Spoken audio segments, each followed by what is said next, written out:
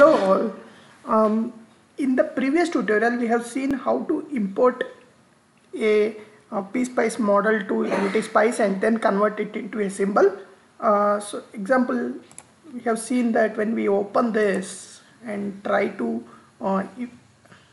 import a symbol, so the ones which we imported were part of auto generated, and then this is what we see here. So this is how the symbol of LM741 looked like, right? Now one of the major problem with this is it is hard to understand which is a inverting terminal, which is a non-inverting terminal, which is a basically output power terminal, and then the ground terminal or the negative terminal. So it's very difficult to understand for us, right? Now we will be comfortable using a symbol which has an op-amp which looks like op-amp rather than a square type. So for this, let us see how to convert this symbol into an op-amp. Now if you see, this is the LTSpice library which is being used by the LTSpice application.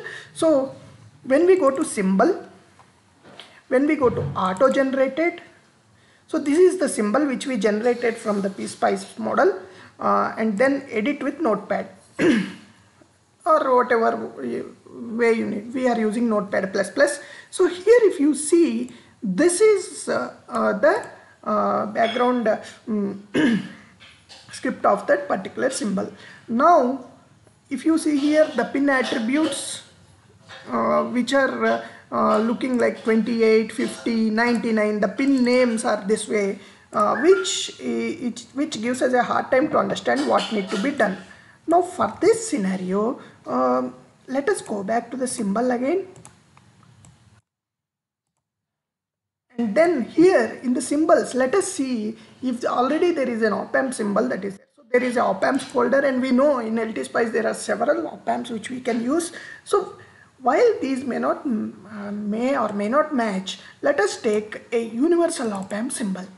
So this is the universal op-amp symbol which we open. Okay. So now if we go back, let us open it, edit with notepad++. This is how the symbol background script looks like.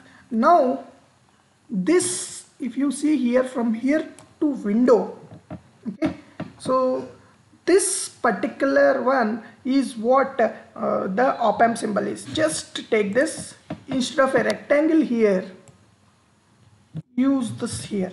Now the next things are nothing but symbol attributes, SYMATTR. So for this symbol attributes, we need not modify them because these are specific to that particular symbol. So let us now go to universal op-amp, and then if you see here there are pin attributes, right?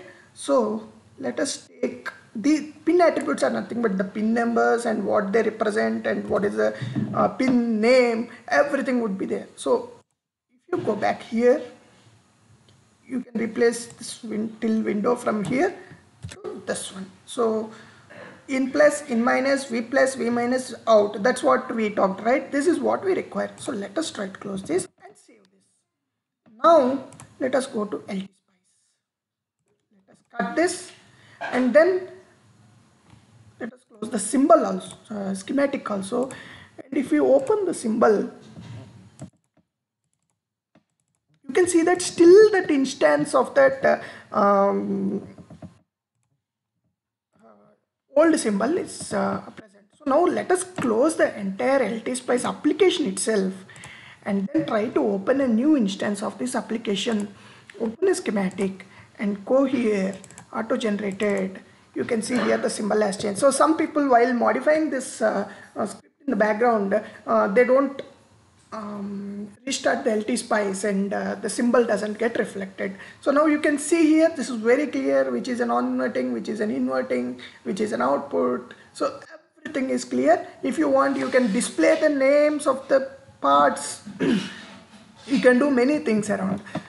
So hope this is clear for you, and you can modify your symbols in LTSpice as per your requirement, import whatever LTSpice symbols you want. Follow our previous video to use the procedure.